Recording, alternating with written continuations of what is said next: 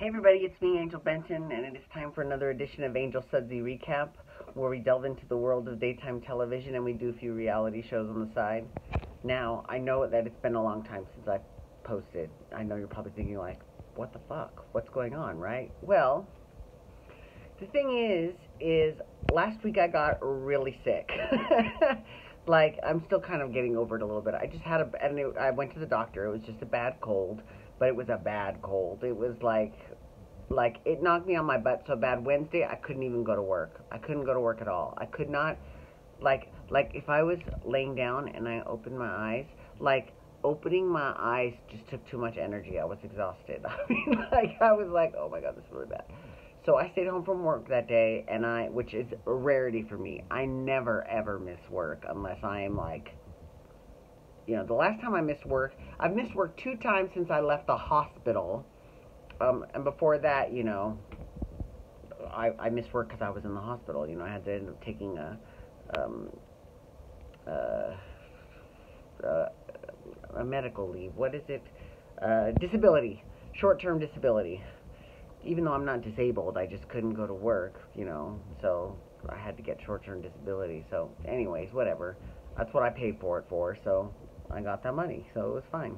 It all worked out. I'm here today. So, but yeah, so I was really bad. And I'm still just a little bit getting over it, but I'm so much better than I was before. Oh my god, it was really bad. It was really, really bad. Anyways, and then my friend Cameron comes to town this past weekend, and he bought me tickets to see Britney Spears last night, which I was so, I love me some Britney Spears, right? I love me some Britney Spears. So, yeah, so I was really excited, and it was a great show, and her dancers were, they were so good. Like, I mean, I love her, and I watched her a lot, but like most of the time, I'm not gonna lie, my eyes kept going were watching her dancers because they were so good. I mean, she's good too, but I've seen her throughout the years since her first tour, right? Infamously, but so I'm used to her performing. But the dancers are all fresh faces, and it was really cool to see. And there were some changes to the show because I saw the show the very first time it opened, maybe like 3 months after it opened. My friend Ron took me to go see the show, and it was great. That was like 3 months after it opened. It was incredible, and that was like a couple years ago. So now I went again, and there have been some changes, some for the better, some not so much for the better. I definitely think that in terms of her show, like, there was a few numbers she didn't do the second time. Like, she didn't sing Lucky, which she sang the first time, and it was a slow version of Lucky, and it was so good, and everyone went crazy for it, so I'm really kind of surprised that she cut that. And then, instead of, she did this song called Leather and Lace in the first time, but then the second time, this time she didn't do it, she did Boys instead. I mean, I know Boys is a bigger hit, but I liked the whole Leather and Lace, because it was right in the middle of that whole get naked, freak show medley, and it fit in really well, but everything else is just, I don't know, I thought it was kind of, I just thought Boys was just kind of a random song to put in there. She didn't do 3, she did 3 in the original version, she doesn't do 3, instead she does, she sang, oh god, she does do Touch of My Hand, which I love, Breathe on Me, again, I love that. She does, what else does she do? Oh, she does Slumber Party with Tinashe, and, well, even though Tinashe's not technically in the show, they just show her footage. And then that song with G-Eazy, Make Me. So, I mean, those are okay. The last show she did Perfume, which she doesn't do anymore, and Alien, and those are from her last album. And Perfume was a relatively big hit, though. I mean, so I was a little disappointed in that. But and the costume changes. She did change her opening costume. I liked her old opening costume better. The new one is not that great. It looks a little bit, I'm not going to lie, it looks a little Victoria's Secret grab baggish. A little bit. You know what I mean? It wasn't that. Whereas before it was very Vegas. Like, I'm headlining my own show in Vegas, bitches. Like, it's Britney, bitch. Actually, the first song is Work, Bitch, which is pretty fierce. So, anyways, it was a great show, though. It was wonderful. I loved it. I just wanted to share that all with you. It was so wonderful. If you get the chance, I know she's leaving. The show is closing on New Year's Eve this year. Here's what I think. I think she's going to end up popping up across town, not across town, but across the street at the Park Theater, which is new and incredible and huge, and, you know, Ricky Martin plays there, just because I think it'll be a little bit easier I mean, we'll see what happens.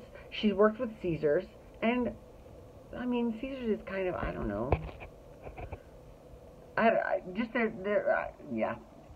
I'm not going to go into that because I don't want to jeopardize my job, but yeah, the Park Theater is actually owned by MGM Resorts, so we'll see how that works. We'll see if that works out. But I mean, if that happens, it might not happen. She might not. She might be done with it. But I think this is a kind of a sweet gig for her. I just think she's just done at Planet Hollywood for now. So we'll see what happens. Anyways, I've got tickets to see her again in December with my little sister. We're very excited. Okay. General Hospital. Let's talk about General Hospital, sorry, because that's kind of what today's all about, General Hospital. So, obviously, because it's been a while, it's going to be from, like, 2 weeks ago. But, so let's talk about General Hospital. The big thing was Patient 6, right, a.k.a. Steve Burton, that's his real name, Steve Burton, who is coming back to the show, the old Jason. And it hasn't really been explained, the whole thing, like, that he is actually Jason, and now this other guy thinks he's Jason, but he's not Jason. I mean, like I said, we've seen this before on One Life to Live with Roger Howarth and Trevor St. John, who played Victor, who thought he was Todd. I mean, like, the whole thing is a little bit, it seems a little bit cliche to me. I'm just saying. I would have rather have seen him come back as Nicholas Cassadine with Jason's old face. That would have been a little bit better, but it's not my job to write the show. Anyways, but yeah, so this past week we saw him trying to make his way back to Port Charles, right? And there were a lot of scenes between him and Huxley, which I'm kind of glad that they brought Huxley back. I thought he's kind of cute, and, you know, his put upon British self was really cute, you know, in his scenes with Jason or Patient 6. I think I was reading online, one place was referring to him, one as 6 Jason and the other was Drew Jason, which is Billy Miller. Who knows? Who knows if that's the case, though? I mean,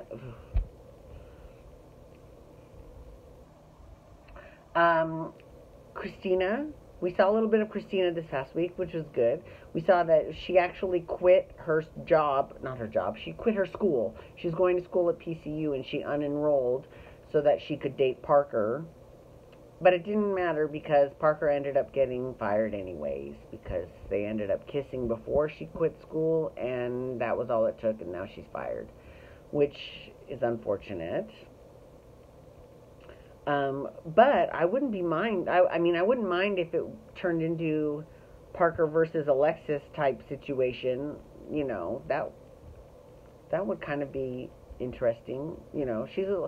I don't know if she's closer to Alexis's age than she is Christina's, but she's definitely older than Christina. Yeah, but I mean, I think that would be cool. I mean, we'll see how that works out. And then Alexis had a date with Dr. Bench. It was an okay date. It wasn't that great. It wasn't that wonderful, but it wasn't awful either. And Dr. Bench actually ended up giving some really good advice to Kiki because Kiki was so upset because it was the 1-year anniversary when Morgan died. And Ava showed up to try to get Avery, and she ruined the whole day. And Kiki was so pissed off because everything that Ava touches, she fucking fucks it up. She was pissed. So, yeah. Bless. Bless. So she was a little upset, and Dr. Bench gave her some really good advice. And it looks like Griffin is full on left the priesthood because he slept with Ava, and I mean, listen,